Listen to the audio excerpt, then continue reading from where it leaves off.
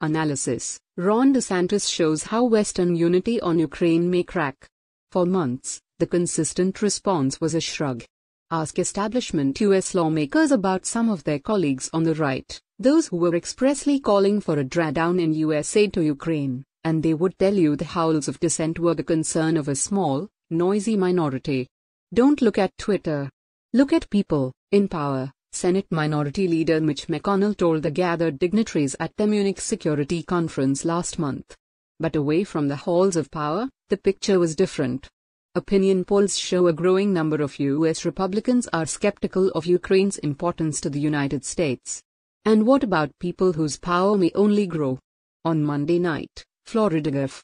Ron DeSantis described Russia's invasion of Ukraine as a territorial dispute that would not be considered a vital national issue, certainly not on par with the need to check the Chinese Communist Party.